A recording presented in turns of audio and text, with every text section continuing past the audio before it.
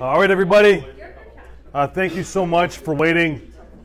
I know we say 6 o'clock start, but everybody's on their own standard time. So we generally always start between 6:30 and 6:45. Today it's a little tough to find this place. Even when we came here, we kind of got lost where we're supposed to go. So first off, Happy New Year, Happy 2020 to everybody.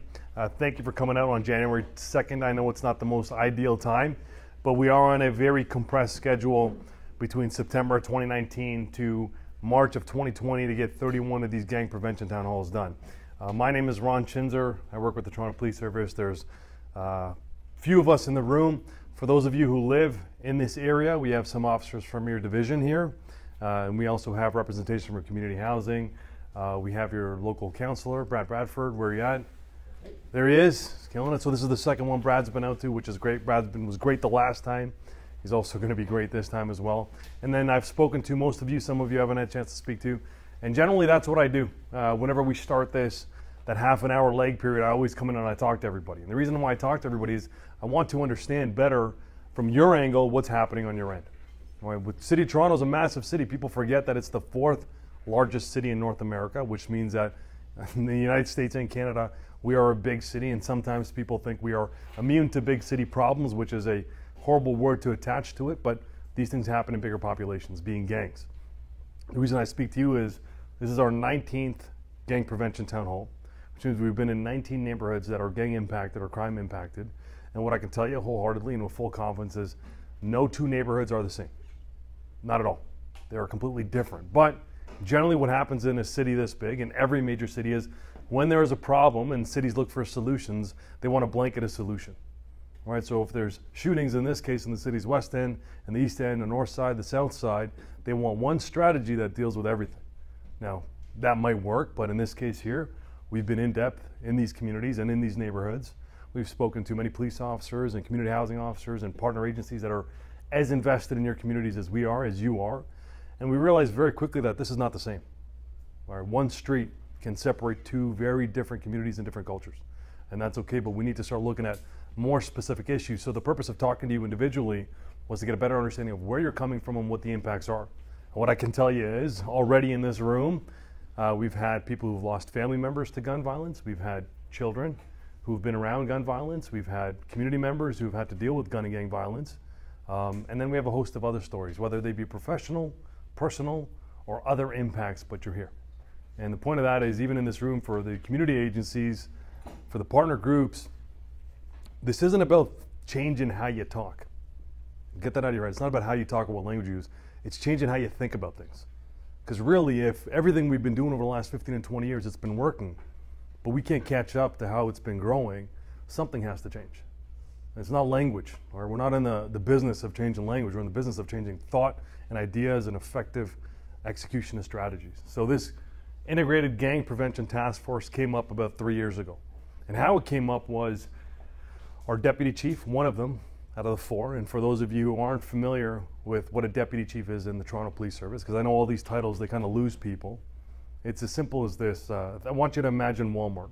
Walmart has a president or CEO. All right, that's our chief of police. And underneath that CEO, you have 4 vice presidents. Now those 4 vice presidents are all in charge of different things. In Walmart, one might be in charge of shipping, one might be in charge of receiving, one might be in charge of hiring, one might be in charge of sales. Well, in Toronto, we have the same thing, but instead of 4 vice presidents, we have 4 deputy chiefs. Now, the one deputy chief that we work under organized crime enforcement is Deputy Chief Jim Raymer. And in December of 2016, he'd traveled quite a bit in Canada, had come back to Toronto and said, we need to take our gun and gang strategy to another level. And that other level was initially, how do we get a gang member out of a gang?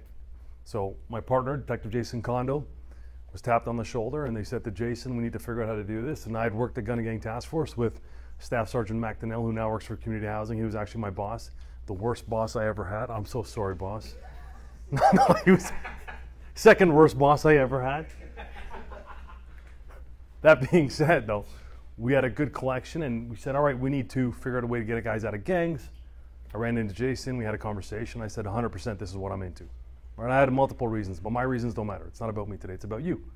And we decided to embark on this adventure and we said, all right, we're going to really try to figure out how to get a gang member out of a gang.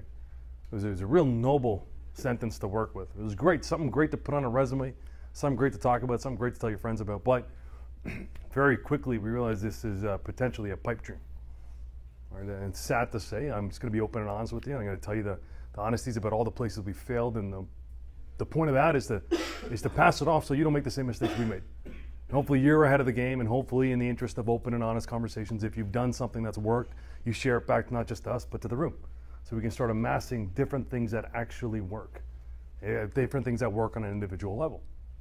And when this idea came up of how do we get a gang member out of a gang, Jason's been part of the Gun and Gang Task Force for 15 years. Staff, how long were you there? You were there for a long time too. 14 years. I was only there for 2 or 3 years, and we spoke to a whole bunch of people that we respected in the gun and gang investigative side of policing, not just in Toronto, but outside agencies. We just spoke to them at the beginning and said, hey guys, we kind of got this plan, and we need to figure out how to get a gang member out of a gang, and everybody we spoke to kind of had the same things, all right? And we kind of canvass people as well, and we say, okay, what would you do? And I want you to think about this, and we had to really think differently. And what we realized is, as we're talking to people, being police officers, and we said to them, how do you get a gang member out of a gang? They were giving us very human responses, quote unquote. So I'll ask you here, if I were to ask you how to get a gang member out of a gang, what would you say? Yeah, no, I actually canceled them last month. I got sick and I couldn't meet up with them, but we're gonna meet. But what you're saying in essence, and this is an important part because we've looked at this in depth as well through a psychological side, is there's an imbalance. Yes. Right? The imbalance is the need to survive and then poor decision making. Right, that's what it is, and there's, how do you balance that? And on the topic of balance, I mean, the people here who have experience with gang members, are they impulsive people? I'm talking the violent gang members. Okay, we're not talking about the entire portion of gang membership. We're talking about the most violent, the most impactful, the ones that are shooting, killing, drug dealing, organizing the drug dealing, and recruiting young kids into it. Are they, would you say, impulsive people? Is there a lack of balance? Are they making decisions in line with surviving? Probably not. Right? It's very much in a fight or flight response system, and it's a very hostile environment. I can tell you myself, Jason, some other people, we've had the opportunity to debrief hundreds of gang members. Jason has debriefed thousands. I've debriefed quite a bit. Boss back there has debriefed, and there's some other officers here and some other people who've had intimate conversations. And I'll ask you here in an open forum, can you not feel the sense of anxiety and PTSD that pops in the room? You deal with them, they're on, this is redlining it to every hour of your day. And that is so exhausting and tiring. And it has real physical effects. You have adrenal fatigue, you have cortisol imbalances, you have really poor decision making, you have poor health, you have a ton of issues. And when you're dealing with somebody who's living on that in a stage of adolescence, being that they don't really understand what's actually happening, the full development hasn't happened in the brain, which before we thought it was 18, now it's looking like it's 25, and you live in this fight or flight response, a legitimate one. They don't understand flight. The eerie similarities between all of us, not just police officers, but I want you to think back here for those of you that have had some impacts which brought you out today. When you were going through that moment, or you'd heard the bad news, just think back to what that felt like. And for those of you who haven't experienced it, think back to the worst part of your life. Just think back to the worst news you ever got. And remember that feeling, because I'm sure you're not going to forget it. And now imagine living that feeling every day. And that goes both ways. It goes to gang members and it goes to police officers. Right? And there's this heightened sense of there's a responsibility that lies on the police to deal with gang violence. And 100%, we're there for gang violence. But when we talk about gang prevention, we are not the answer. I promise you we're not the answer. And I will never advocate that police are the answer to gang prevention. And I'll tell you why as we go forward. So with us, when we were a professional organization, a law enforcement organization, deemed with the idea, how do you get a gang member out of your gang? I want you to think about this. Who comes from a business background? Anybody? Business background, business, 1, 2. So let's talk organization. You have to identify a target population. You have to identify a service you're going to give to them. And you have to identify where you're going to go. Is risk management an issue you'd look at for something like this?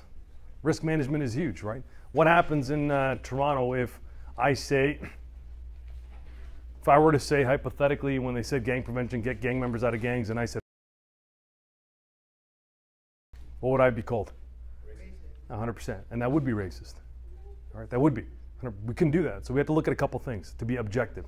Because in this method, once we realized after canvassing people that had the similar response that you had when it came down, how do we get gang members out of a gang? we had to start to grow this a little bit because we realized, hey man, the solutions can't be this simple. And they're not. But they are simple, but they're not. And it's a weird thing. And what we found was we had to look at a couple things. So the first thing is we had to look at, when it came to getting gang members out of a gang, is, well, what is a gang? So I'll ask you here, if you were to define a gang, what is it? Because again, we have to look at what we're looking at. So we have to get gang members out of a gang. So let's focus on, first let's look at what is a gang. Group of bullies. Family. What else? What is a gang? Group of bullies, a family. It's a community, right? But what do they do? Live life tax-free. Live life. It's almost the dream, eh? It is the dream. Look, he's already piqued my interest to switch sides, all right? Live life tax-free. I could be living a way more fruitful life. All right. And what else? You had your hand up, sir? Yeah. So, yes, sir. Organization and a business. Group of associates. So we've got a lot of different things, but we have to look at a real academic and empirical based. And we wanted an objective lens. We don't want to take the subjective lens of what do police see. Because we realize really quick, this is not a police problem. Just like I told you, we're part of the solution. We are not the solution. 100%. This is what they actually do. 3 things in every gang all over the world. Right, these are the 3 things that's the commonality in every gang. They deal drugs, they collect debt, and they control the territory. Every gang does this in the entire world. It's not my opinion. This is academically sourced. Okay, so they control the territory. What do they control the territory for? Drugs. They deal drugs. And why do they collect debt? It's drug debt. There's dealers on there. Dealers can't afford $20,000 up front. Not the dealers that we're looking at, right? And while we're looking at street gangs, there are also levels of gangs above them, organized crime groups, that's a whole different ballgame. But for us, it's the street gangs. It's the ones that are pulling the triggers every day in and out of the city of Toronto that are killing people. Those are the ones we want to focus on right now. There's a whole back end. We'll figure that out as well. We have things to do that. But for now, we know the 3 things. So if it's a group of bullies and they're not doing this, not a gang. If they're tax-free, they're just smarter than us. All right, as long as they're not doing this, that's okay. But if these 3 are in existence, now we're looking at what we should be looking at in terms of the group and who do we want to target effectively. Now, gangs do many other things. What else do they do? Extortion. What else? Kidnapping. Sex trade, human trafficking. What other things do gangs do? When you think of gang crime, it could be movies, it could be what you've seen. Sorry? Bootleg stuff, right? They make fake stuff. Do they do murder? Do they do shootings? Do they do threatening? Do they break into people's houses? Do they steal cars? Do they steal from stores? Do they do witness intimidation? Gangs do much more than this, but these 3 have to exist. They are the core of everything. They might do a murder, but it might be related to this. Yes, sir. So children using drugs is a whole other issue, all right? But I want to paint a perspective into you, and the perspective here is balance.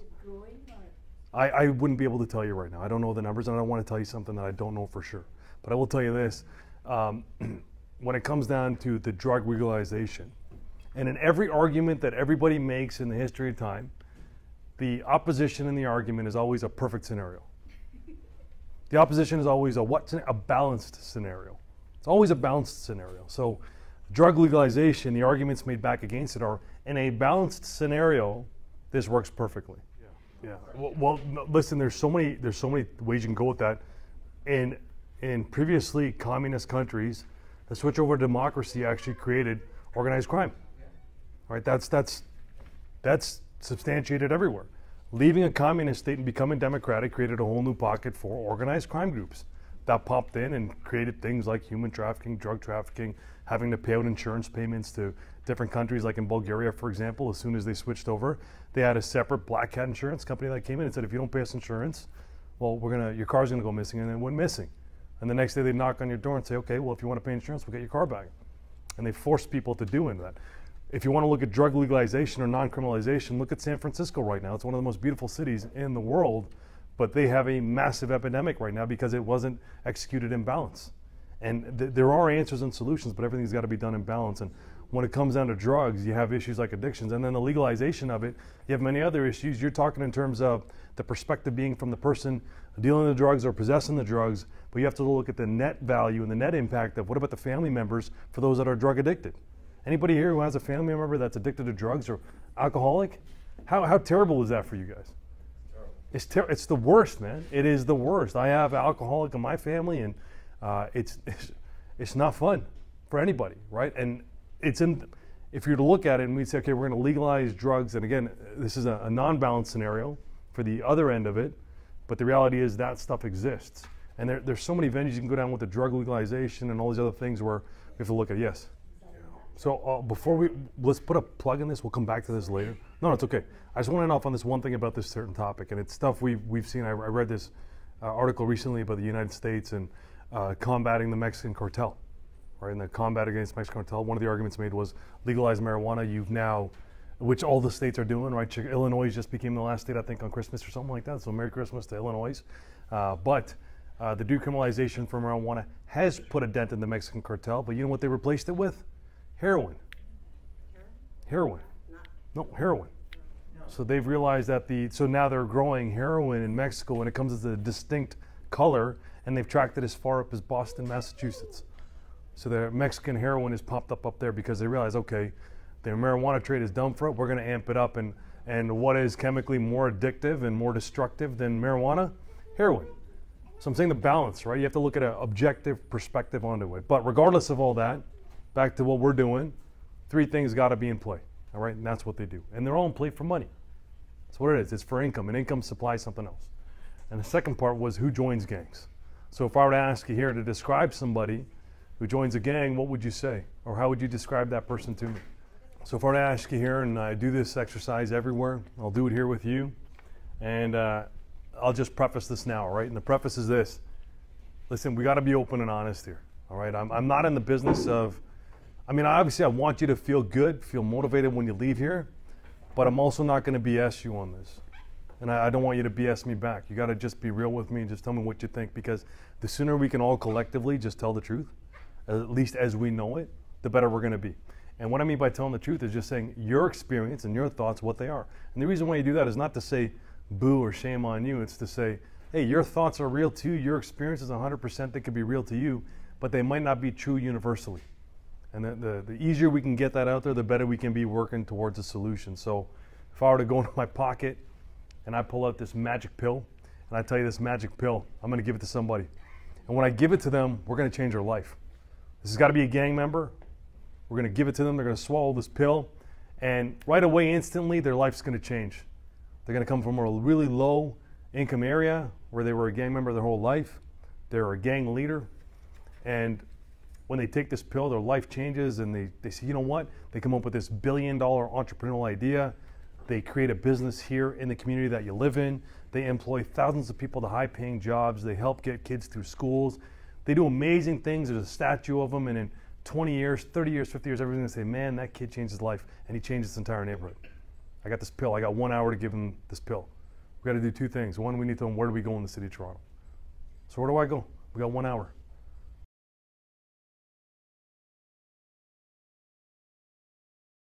We're going to change this kid's life and thousands of other family lives.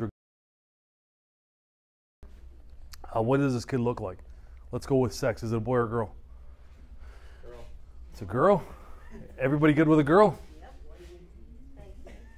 Remember, listen, this is the highest measure of success. We only got 1 pill. We got to make sure we get the right person here. So definitely has to be a girl. Everybody okay with a girl? Yep. You guys are all okay with a girl gang member. 1 pill. You good with it? Girls organizing in my building more than men. Okay. Okay, we'll go with that, all right? So 10 out of 90. 10 out of 90. Actually, in some provinces it's 0, some provinces as high as 12. You should come to my building. That's my experience. Okay. But we're not in your building. We're in Regent Park. Okay. Wow. We're not in your building. We're in Regent Park. I just want to make sure we're good with it. We're going to change this person's life. We've got to make sure we get the right person. It's a girl? Yeah. All right, it's a girl. Now, how old is this girl in Regent Park? 12, 15, teenage? Let's go, you guys good, 15 to 18? 15, 18-year-old girl, and does she wear certain types of clothing? Oh, yeah.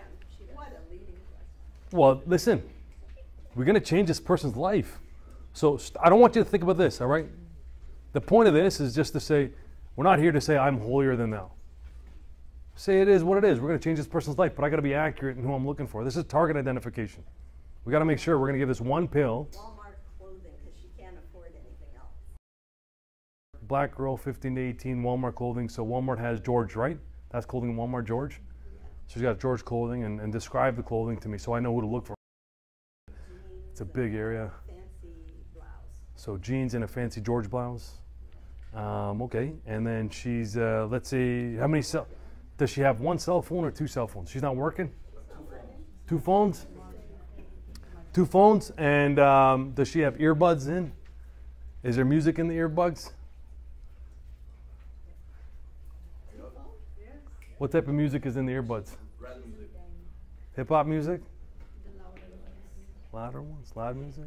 So we get hip hop music, two cell phones, George clothing, 15-year-old black girl in Regent Park. Does she make this music herself? Is she is she? I don't know. Is she? You guys got to tell me. I don't. I'm just phoning. I'm just. I've been to Regent Park. So now we got 20 minutes. We have 20 minutes. Okay. Is she wearing anything on her head? She has a beanie on her head.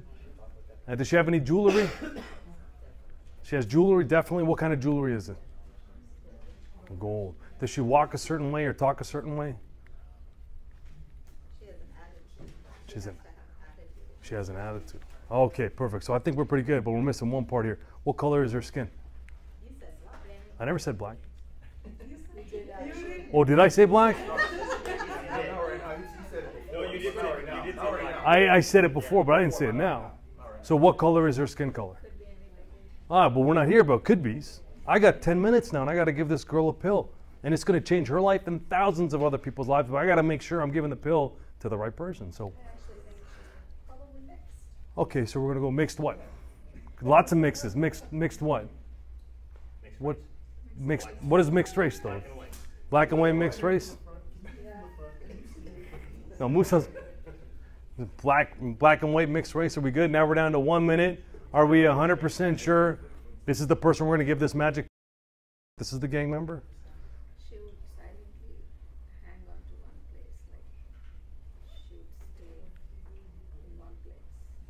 So she just hangs out in one area. Yeah, one area and just Yeah. rattling around the city. That's Regent Park. Okay, we're going to say that's where she's at. Okay, so guys, I have 10 seconds. Are you 100% sure this is who I want to give it to? I'm good with it. Just are you guys good with it? I'm not good with it. Anybody else not good with it? She's going to be the mother of future children there, so I'm good with it. What about anything else you'd want to change, or we're good? Just male? Change the sex from female to male? Uncomfortable? Deal. Yeah, change clothing. Clothing? What do you think we'd change the clothing to? Like a Walmart shirt and top, like it's you think it, like they're making money to wear whatever they fit in. They don't want someone looking at them and saying like, "What are you wearing?" Like you have to be wearing. But there is a Walmart. There's some OVO on there for sure. There is a Walmart in Regent Park, but if we're talking about like A gang leader. Yeah. again, a gang leader, like they're not gonna be wearing stuff from Walmart. Straight up, people would not be wearing. The selling the designers. If they're wearing George, it's the tank top I'm wearing. That's about it. Yeah. That is. Yeah. So who's selling her the designer stuff then? They work for her. Yeah, you're selling it to her. Yeah. They She's work making for enough her. money. He's making good money. You can go buy anywhere other than Walmart. That's what they're trying to say.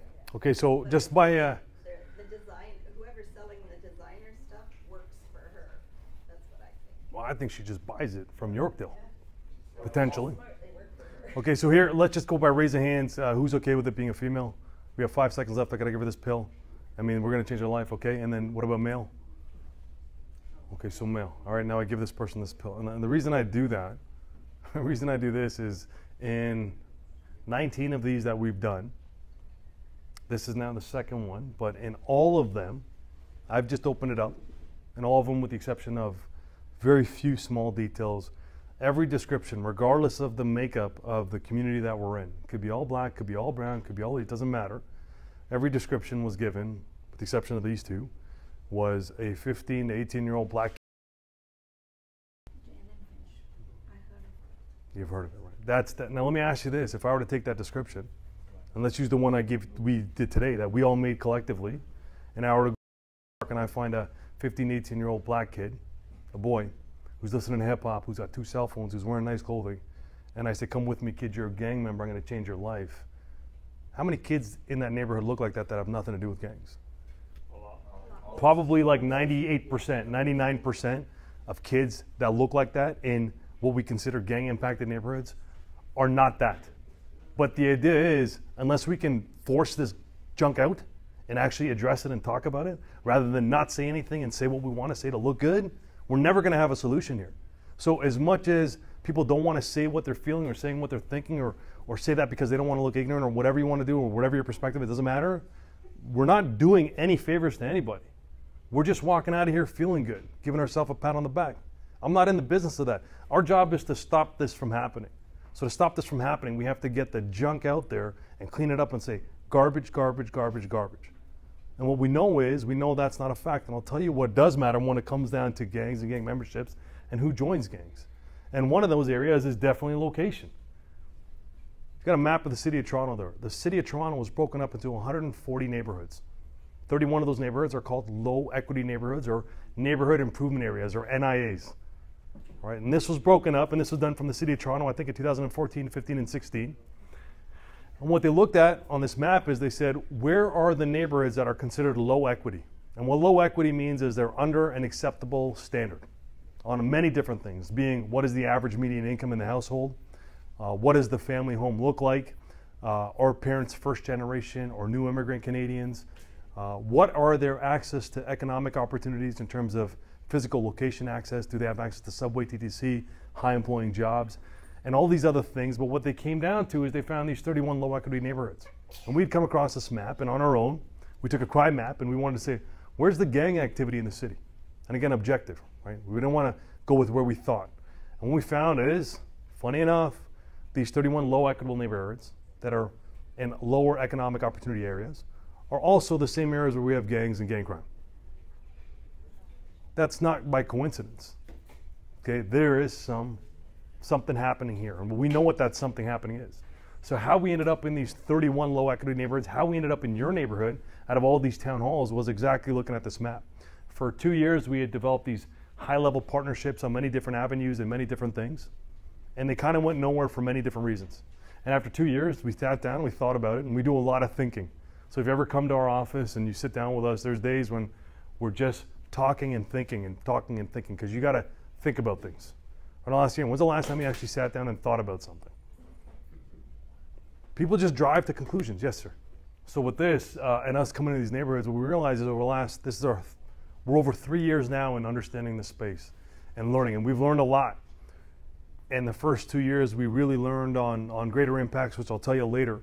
But what we realized after 2 years of that is the people we never engaged the most was the most gang impacted people themselves, the people that live in these communities, or the community members. So we said, you know what, we're going to jump into these 31 low equity neighborhoods. Our target market is exactly who's here in terms of social agencies, partner groups, other people that want to come in and find out what's happening. Some people had said there's no youth here. We're not stupid. Gang involved youth are not going to show up to a gang prevention town hall. That's not who we wanted. We wanted community leaders, we wanted champions, we wanted people impacted and victimized by crime. We wanted other parents to come in. We wanted people who could influence kids at the household level in terms of a mentorship role. We're not stupid. We're not going to get gang kids here. We get them at different places like schools. But in this place here, we wanted to aggressively interact with the communities, find community leaders, which we have you here today, and then build on strategies going forward with you. For example, for us to advertise and market in areas like this, we try our best, but we're police officers. We're not marketing gurus. All right, we use word of mouth, but now going forward, we know who to leverage in the community. Do you not have a network? You do. So why would we waste 90% of our effort trying to build trust in communities that have historically not trusted police for their own reasons? I could waste 90% of my time doing that, but I'm 90% of the way from doing what I'm supposed to do. The idea is to find the people who already have that trust and empower them to get the job done. But when it comes down to actual gang members and what happens for a kid from the age of 0 all the way up to 21, because that's the number I'll use, because I don't think it's 18 anymore, I think it's 21. As we'd found an objective lens, and the objective lens is this. It's the risk factor. So you have it here, right? There's this laminated card you have in front of you. Those are gang risk factors.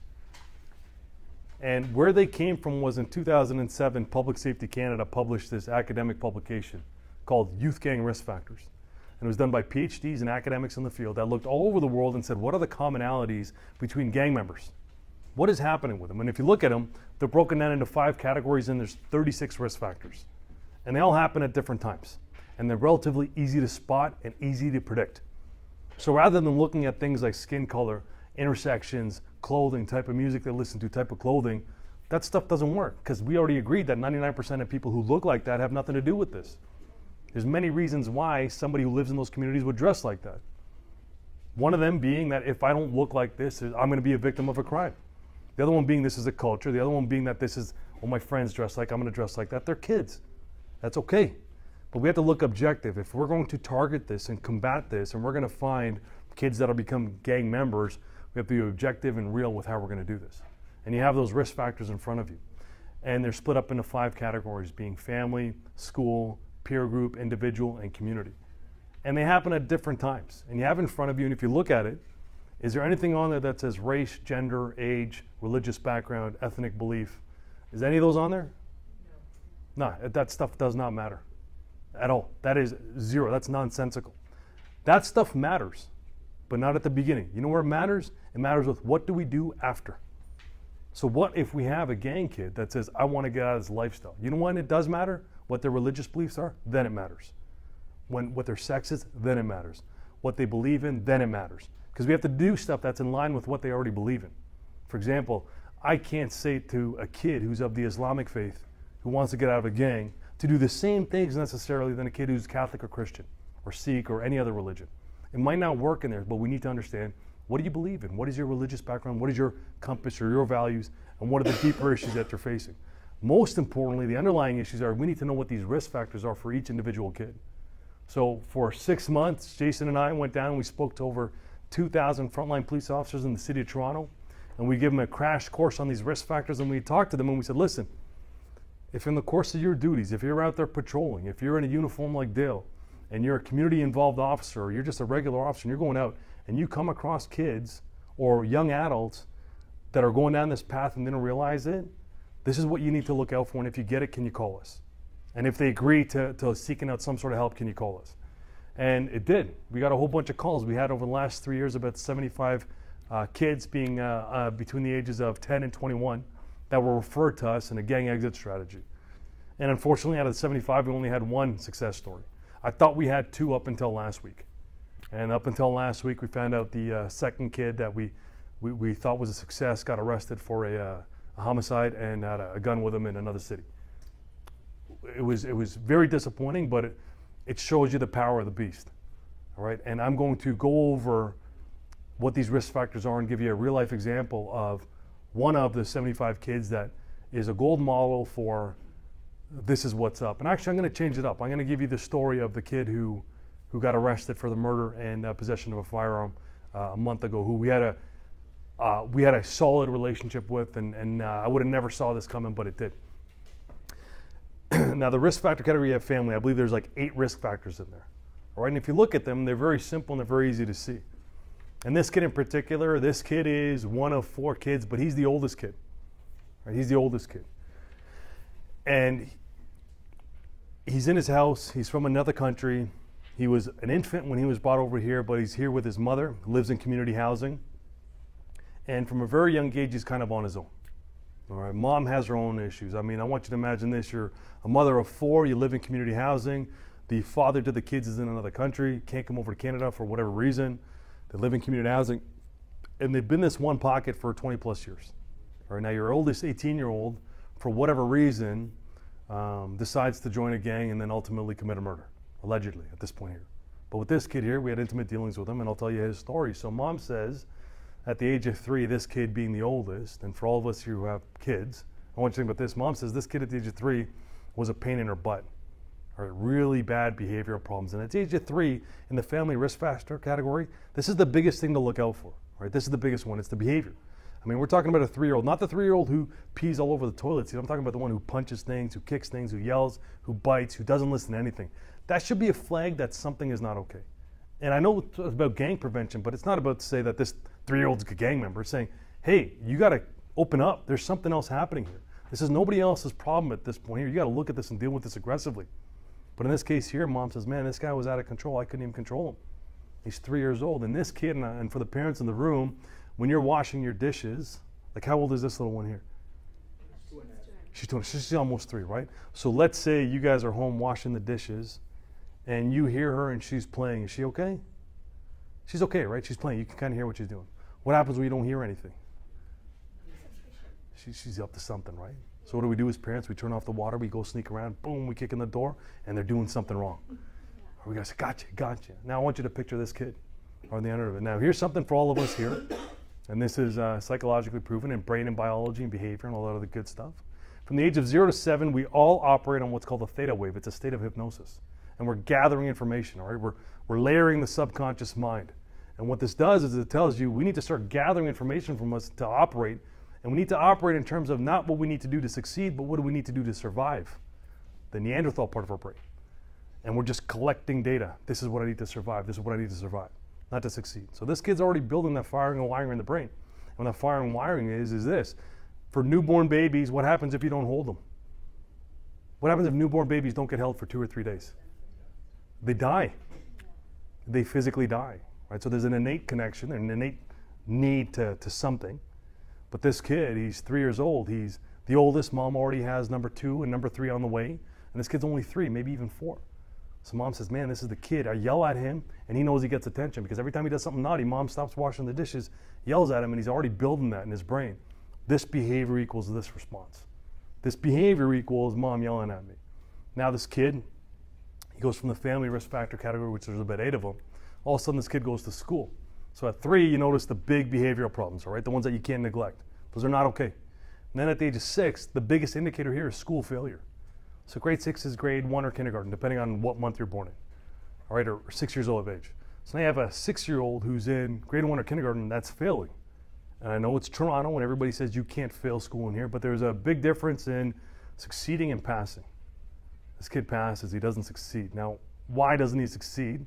In this kid's particular case, he goes to school, and when he's in grade 1, he's that same kid that he is back at home. He's naughty, he's uncontrollable. And I want you to think back when you were in grade 1 or grade 2, I still remember I had 2 kids in my class and they would just punch my sandwiches, just mush them. I wanted nothing to do with these guys. All right. Now this kid is that same kid in grade 1. And what happens to him? Who's the replacement for mom in a school environment? It's a teacher. Teachers are amazing people, but that's very difficult. Teachers got 25 other kids to deal with. So this kid is a terror in school at grade 1. And what does the teacher do? Pulls him off to the side, sets 2 separate EAs, if they got him, educational assistants to help out this kid.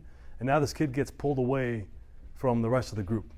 And now he's isolated on his own. He gets one-on-one care. So the firing and wiring, that theta wave, the 0 to 7, it's starting to cement itself to say, not only at home, but when I go other places and there's a replacement from mom, this behavior equals this result. But what else is being cemented is isolation is okay. You know, what is the point of school? Like, what is the point of Montessori? If you think about the younger ages, your kid's not going to be a doctor because they went to Montessori school. All right, that's just the reality. Your kid's going to go to those schools to develop good social habits. How do I interact with other people? How do I develop language? Where do I fit in a group? That's kind of what school is for at that young of an age. It's not really to develop hard study habits. It's to do that stuff. But this kid, when he gets to school, he's isolated. He's on his own. All right, so he comes home. He's failing school. Mom's already busy. Mom doesn't know any better. All right, and this is not to blame mom. This is just to say she doesn't know. There's no manual really for kids. I mean, there's hundreds of books on kids and parenting, but none of them have got it perfectly right. Everybody kind of just does what they do. I mean, for the parents here, do you not raise your kids kind of the way you were raised? Subtract the horrible parts that sometimes come up, that sometimes you feel regret about? Yeah, it's the same thing. So this guy is being parented by somebody who probably has a lot of issues on her own.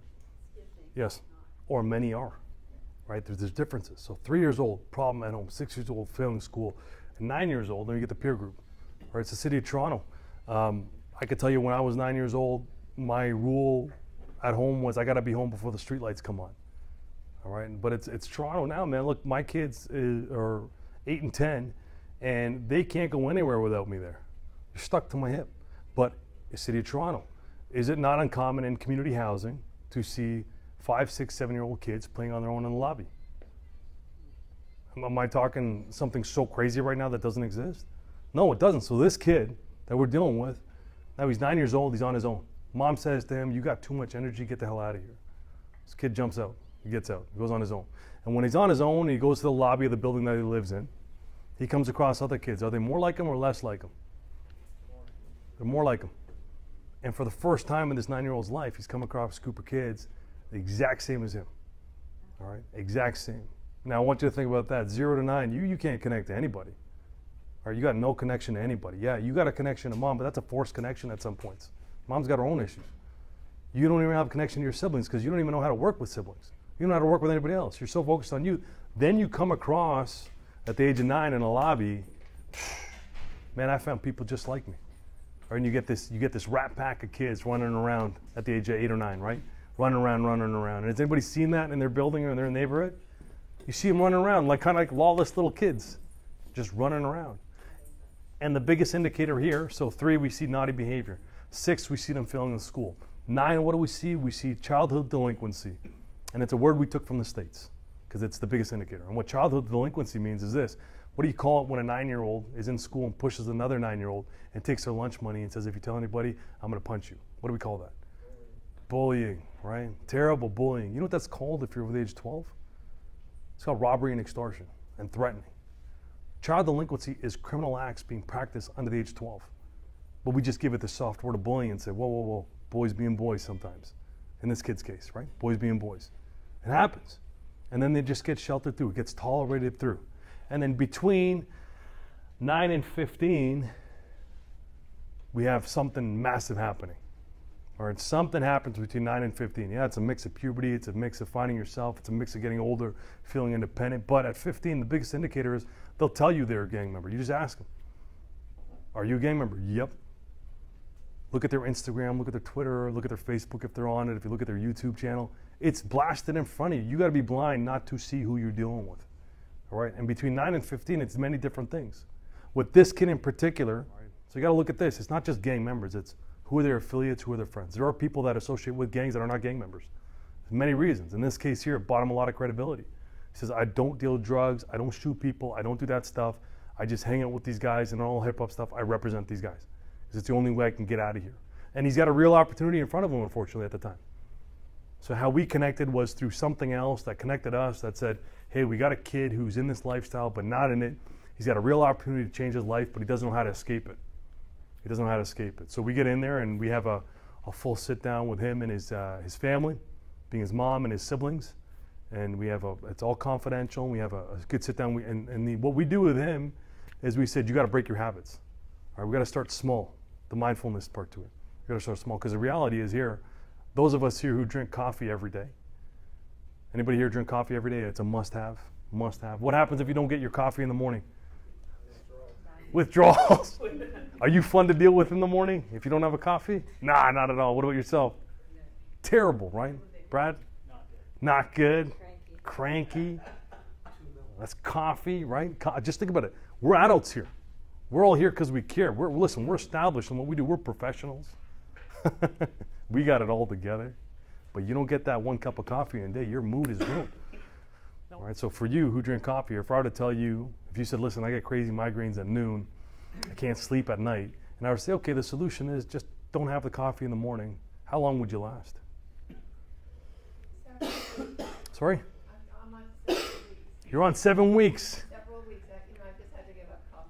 You had to give it up. So you're strong-willed. You're so strong-willed, you got it down to the hour, 7 weeks and 13 hours. That's how important it is to you. So if I ask you now, if we can't even do that among each other, what is the expectation for the 17-year-old? Let's be realistic here. What are we expecting? Right? This guy's been through a lifetime of horrible experiences and thought processes that are so subconscious that he has no control unless he actually puts the effort to start controlling what is my next step. That's effort. That's effort we're asking for this kid. So with this kid in particular, what we pin out is 2 of the 3 homicides he had seen, and both times he was abducted at gunpoint was at a convenience store across the street. And he goes there every day at the same time. And he hangs out there every day from like 4 to 6 p.m. So right away when I flagged that, I'm like, why do you go there every day? And he's like, well, it's where all the homies are. It's where all his friends are. And he goes, and I got to eat. This guy eats once a day. Right? That's just, everything else is nonsensical for him. So he goes and eats once a day. So he goes, I go there at 4 o'clock. I buy my food, I eat, I hang out with my friends, and then the rest of the night I do what I got to do. So I have to be realistic with him. So I say, all right, man, you go there 7 days a week. You've seen 2 murders there. You were kidnapped there at gunpoint. Can we take that down to 5 days a week? And he was, and his response back to me was, well, how am I going to eat the other 2 days? All right, hilarious, but he legitimately didn't know what he was going to do for those other 2 days. So I had to say, look, man, either find another spot and I'll find it for you, or on Friday you buy enough for Saturday, Sunday. Are we good with that? He's like, yeah, I think I can do it. So we got a real motivated person here. All right, so for a month, we check in with him. He's like, I didn't go Saturday, Sunday. I didn't go Saturday, Sunday. Boom, he's good with it. He's good with it. And then with him, he's the only one where we committed to helping them relocate. So the family gets relocated, all right? And we had strict conditions on it. We don't do that all the time because it actually can make the problem much worse. It doesn't solve the issue. But this kid here, self-identified as not a gang member, but self-identified as somebody who's affiliated to gangs. But then we get to here, right? And this is the community problem. So as we go up, you got family, you got school, peer group, individual, self-admission, and this horrible lifestyle that happens. And we have many other stories about terrible circumstances in which kids end up in this light, which will do nothing but depress you. And I don't want to depress everybody here. But the reality is we get to this point here right now where it's a community problem. Right? And the community problem is a funny one because the community problem is all of these things compounded into something at the age of 18. And we have shootings happening in random places. We have shootings happening at all times of the day and all different types of neighborhoods. And now it's a problem. Agreed? All right, so when did it become a big problem in the city of Toronto with the shootings? It became a big problem when shootings started happening in places they weren't supposed to happen. Yes or no? Yes. Yes, right. So let me ask you this. Where are shootings supposed to happen? This has been a theme that we've learned, all right? And the reason I bring that up, the shootings, not to trick anybody, is we had that realization to be like, oh, wait a minute, because I remember when I first got hired as a police officer and you got sent to your division and you got told, you know, your day one on the road, this is where you're going. We all knew the gang areas, right? So you knew like, oh, you're going to be in these divisions, these are where the gangs are, so you expect that type of crime. And when those crimes happen, you're like, well, yeah, this is a gang area. And the reason I bring that up is, and this is not to fault anybody, but it's to bring reality to this, is we can't just attack the non-gang areas now and say, this place are no longer going to be shootings, we need to isolate them back to your neighborhood. There has to be zero tolerance everywhere. See, regardless of where you're from or what intersection or what you think the reputation is, it's not happening anymore among everybody. And I'll tell you who everybody is, but it's got to be a zero tolerance. All right, and the real issue with this is, I'll give you a mathematical number to this. So I want you to think about this. For the first year, our deputy chief would call our office and say, what does the program look like? What does the program look like? And every month we'd say, I don't know. And then afterwards, after a few months, we said, there is no program. And the reason why there isn't a program is because of this. We have 5 risk factor categories, right? You have family, school, peer group, individual, and community. Okay, and each of those, there's a combined 36 risk factors. So if I were to say to you this, we'll just work with the number 5. We have 5 different sets of problems that combine to make a huge issue. And I were to have one solution for 5 problems, I'd be a billionaire. I wouldn't even be here. Because let's look at this mathematically for any of the mathematicians out here. If you have 5 different things, let's just use colors, black, white, purple, blue, orange. And I were to say, how many different combinations of 5 can we make? What would you say? It's a lot, right? I'll tell you, it's 3,125. So if we have 3,125 potential different combinations of social issues and psychological issues and personal issues that result in a greater problem, and I had one solution, I wouldn't be here. I'd be on Oprah Winfrey Network, for sure. I'd be out of here. Why do you Oprah Winfrey? Because I think that's the gold standard, and I'd aim for the top. All right, nothing gets higher than Oprah Winfrey. All right, that's where I'd be. Now we look at those 36 risk factors. The 36 risk factors on its own mathematically, if I were to take different combinations, is 150 unvigitillion, which is 150 with 69 zeros after it. So people love to use the word gang. And we use it out of necessity. It's not a gang issue, it's a human issue. It's a very much humanitarian effort, but we use the word gang because it takes 4 letters and simplifies 150 unvigitillion problems into a 4-letter, nice compact word because our minds deal with surface level problems very easily. But we have to look at this matter not in width, but in depth.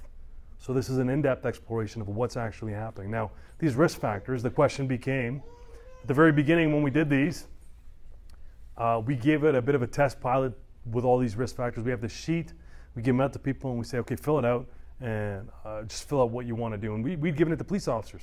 So fill it out best as you can and let's see what comes back. And it was pretty crazy because some police officers scored very high, 20 plus on the risk factor chart. So the question became, how did you end up as a police officer and not a gang member? Remember I said we're all kind of the same? Yeah, we are. All right. The difference is between police officers and gang members is we had something called protective factors, which all of us had.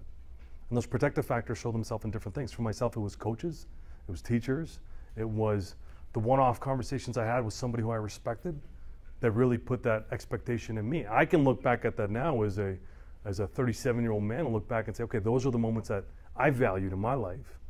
But if you don't have the protective factors to balance out these risk factors, you're going to have some big issues that you might not be able to come back from. You might not even make it to 21 if you score 36 out of 36. And then we expanded it from there. So we found this beautiful model in the United States. It's called the Spruggle model or the comprehensive gang model. And I'd looked at hundreds of different models to prevent gangs and to prevent this stuff. And while across the world we found no successful way to get a gang member out of a gang, what we did find was hundreds of things you could do to prevent kids from the age of 0 to 21 become gang involved. What can you do for them and their family? And those risk factor categories, they're brought up here. And our model, while it says gang prevention, it's actually made up of 4 things. Number 1 is education. So we stay in the books as much as possible. I have 2 days a week I dedicate to reading, just to make sure I'm up to date as to what's happening and liaising with other law enforcement from all over the world that are in the gang space. Say, what are you guys doing? What are you learning? And we give that out. All right, we're transparent with what we know. If you go to our website, torontogangprevention.ca, it's all on there. Every publication I've referenced is on that website for anybody to read. It's on there. And what we also found was that there's 3 other things you got to look at: prevention, intervention, and suppression. These are all important things to look at. So our gang prevention model actually has 4 pillars. Education being one, which stays throughout. Second one is prevention. And the reason why prevention is there between the family and the peer group is because that's when prevention strategies actually work the most effective. You're looking at sometimes 50, 60% returns on prevention strategies. If we can get the kids between the ages of 0 and 12 and really get into the prevention space, how do we identify the risk factors? I mean, look at family. You got 8 problems to deal with there. 8 problems. We have influential kids. They're already easily influenced. They're looking for guidance and direction. It's not difficult to get into that space and to curb that behavior. Prevention works there. And then as you go along, we got intervention. All right, intervention is something that never gets talked about. And it's not, this should actually be on the law enforcement end, gang intervention task force. I'll tell you why. If you're part of a gang, you're almost at a 20 to 70% chance to reoffend. Okay, which means you do crime, you're going to go to jail, you're going to come out, you're going to do another crime. You're at a heightened risk to reoffend. While we're focused on prevention, which is the number 1 place to be, number 1, we can't neglect the intervention. What about the tens of thousands of people currently in the criminal justice system that are in and out, in and out, in and out? What about them? You cannot negate them. They're part of there. If we don't aggressively provide them outreach and figure out what's happening and address these risk factors and provide them protective factors, we're just going to grow that problem because they're the ones that are grooming young kids. They're the ones bringing in the dope. They're the ones pulling the trigger and doing all the shootings. We can't neglect that. And that, again, is the best at 9 to 18. And then we go to the last one, which is suppression, which is 15 and up. And what suppression is this. You got to let police do what we do. Number 1 way in the world to combat gang violence is to arrest the people committing the violence. That's it. You have to hold people accountable for what they do. But our strategy is not to hold everybody accountable. I'll tell you why. You're going to be held accountable, but who's going to get the hammer? It's not everybody. It's about 10% of the gang population. And that number was not something we just made up. There's a study done of a gang in Los Angeles, 300 gang members. And what they found was only 10% of that gang was responsible for everyday criminal decision making. Only 10%. 30 out of the 300 were the real criminals. The other 90 or 270 gang members, they had an average gang membership of 2 to 3 years. And they were always out on their own. There was no outside influence in terms of government agency. This was not a government initiative that took these people out of life. What took them out of that life was they were a victim of crime, they had a friend that died, they met a girl, they went to university, they went to school, their parents moved. It was all personal things that led them to leave. Now our goal on the suppression end is to identify the 10%, not the 100. So even as law enforcement, we talk about organizational change, it's about going after the top 10% of gang members, not the 90%. For the police officers in the room, I'll ask you here, night school robbery. All right, and this is a scenario that I'm sure if you've done a couple years on the job, you've had this experience. Night school robbery, and I'll give you, for everybody else, this is exactly what happens, all right? Kids go to night school. One guy's got a brand new iPhone. 3 kids rob this kid for the iPhone. Okay, the kid who gets robbed goes to the principal. I just got robbed. Who robbed you? Jim, John, and Jennifer. Okay, he knows them. They grew up together. They go to regular school together, but he gets robbed. He tells the principal, well, John beat me up and he took my phone, but Jim and Jennifer were with him. Principal calls police. Jim, Jennifer, and John robbed my student, took his iPhone. Now, it's night school. Most night schools, you know the one way in, one way out. He knows the name, we know where they live. So what we do is, in our cases, sometimes we just go to the person's house and we wait till they show up at home, or we check local areas. Well, let's say we come across these three, we arrest all three of them. Jim, John, and Jennifer, you're arrested for robbery. We arrest them, we find the cell phone of the victim, case closed, we got him. All right, but here's the back end to it. The kids, when they come back to the police station, the police officers, 2 kids are crying, 1 kid is not. 2 kids are saying, man, you know, Jennifer and Jim are saying, man, we didn't even know what was happening. We were there. Yeah, we saw it happen, we didn't say anything, we left with them, but we were just there. And then John's stone cold sober. John's not saying anything. We look at John. John's got a criminal record, criminal history. We look at the other 2. They have nothing. All 3 get charged. Because that's what we do. That's what you're supposed to do. And all 3 get charged and they all get put on bail conditions, which means they get put on conditions where after they get arrested, they can't hang out with each other. But they grew up together. They live together. Right? They go to school together. So now what happens is all 3 get separated from schools. But this is the only group of friends they know. And then what happens is we catch them a month later hanging out at a convenience store, and they're all breaching conditions and they get rearrested on a whole new set of charges. And we're just making this, man. We're just making this. And the idea with this is to, if I were to give you that same example, John, Jim, and Jennifer, John did all of the dirty work. Who's the 10%? Who's probably most responsible for that? John, right? Jim and Jennifer crying in the police station at the age of 15. Realistically, is that something we want to do? I understand there's exceptions to every rule, and we got to start exercising some bigger picture thoughts here, right? What are the bigger impacts here? If they're okay, they're okay. People make mistakes. There's other legal things we could do with it, and we do. But it's really promoting that organizational change. Now, all these things, they lie in this pool, all right? And this pool is this. This pool is made up of 5 ingredients. Community mobilization being exactly what we're doing now. I talked to you guys before, and I said, listen, man, we can come in here and waste our time trying to build relationships with communities that have historically not trusted the police for valid reasons all into their own. There's nothing I'm going to do. You might like me, you might like Dale, but you don't like the Toronto police. That's cool. I'm okay with that. I'm okay swallowing that. I'm fine with it. But these type of things here is to find the community leaders to say, you got it. You got the influence, you got the trust, you got the motivation. What can we do to empower you guys in your own neighborhood? You tell us what the issues are here. Let us connect you to a massive network. We don't want the credit. When I'm done this, I'm done this. I do not want to be in front of a camera again. I do not want to be on social media. I don't want to do any of this stuff anymore because it takes me so far away from what I really want to do. And that what I want to do is put a dent in this problem and build other people up. And that's the goal for this. Second to that, you have opportunities provisions. Those gang members that we're dealing with, regardless if you're the 10 or the 90%, are they unintelligent people, for those of us that have experience with them. They're intelligent. I want you to think about how smart you have to be, how good you have to be with people to have a 15-year-old pick up a gun for you and to go deal drugs. You got something in you. And in all of the gang members I have dealt with in my career, and everybody I speak to, they've had a low attachment to school. All right, low attachment to school. It's a connection issue there. Now, school also has an obligation, the education system, to start adopting the certain changes, to start maybe updating the curriculum, to say, what can we do for these kids that don't have any connection to school? Are there other opportunities out there? Like for myself, being a parent of immigrant kids, I had 5 options in life. These are my 5 options: doctor, engineer, lawyer, police officer, or failure. Okay? And for you here, grew up, what were your options? When you were a kid, what did they tell you had to be? Same? What about you? Same? Anything? You're lucky. And you chose to be here January 2nd, 2020? Right? I had limited options. Honestly, if I had known I had other options, I would not have been a cop, but I didn't know. Right? It's the same thing with these guys. We look at kids in these neighborhoods. It's my favorite example.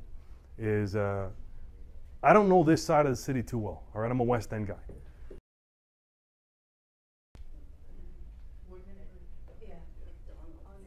One. Right? And who usually goes in there? Is it employees from the local businesses or is it community members? Sorry? Mostly employees, right? And shoppers and then Yeah. but it's not residents. So you have low-income areas. You have kids who have low attachment to school. You have parents that are struggling to work 2 or 3 jobs to make ends meet because they have multiple children. And forget that fact, okay? I know I've heard people say they shouldn't have that many kids. Guess what? It's already here. That's beyond, that's not even part of the conversation here. Point is, you got all this. Now here's the beautiful thing. It's a relatively high-paying job. They're a global organization. There is a hierarchy on the inside so you can move up, and they pay for education. But they're not in our area. So if is not even in the vicinity of eyesight for kids going up in these areas, what is the expectation they're going to branch out to be a doctor, lawyer, engineer, police officer, or failure? But you're also talking about role models. I'm talking about opportunities. But they don't have anybody in their neighborhood. Well, they do have role models. Who are the role models for gang kids? Gang leaders. They're there. Yeah. So when we talk about opportunities provisions, the real issues on a very deep level lie outside. What are the opportunities outside of you? For the gang members that we've dealt with, a lot of them have not gone past the city block. They have no idea what is north of them. In Rexdale, for example, there is a school that I was a school officer in 2008, 2010. I was a school officer. I asked for the school because it was the most violent school, quote unquote, in our area. So I said, if I'm going to do this, give me the hardest. When I got into there, I ended up getting to know a whole bunch of gang members.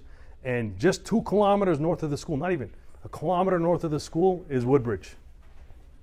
And I remember asking the kids, that's not a gang there, right? So my point is I had kids from Rexdale, and when I said a kilometer north of you is a whole other city, I said, haven't you been up there? It is, 100%. You gotta expand that mind to a global level.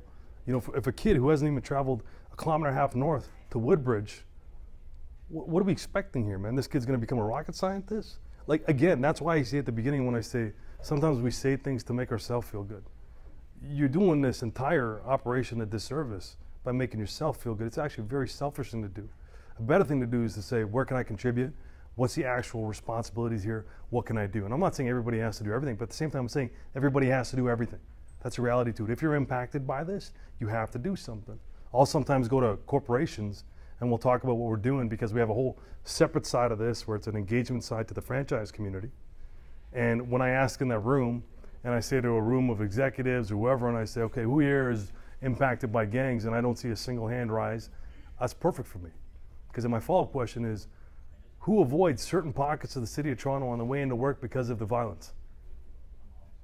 So for anybody to say, I'm not gang impacted, they're wrong, they're 100% gang impacted. We have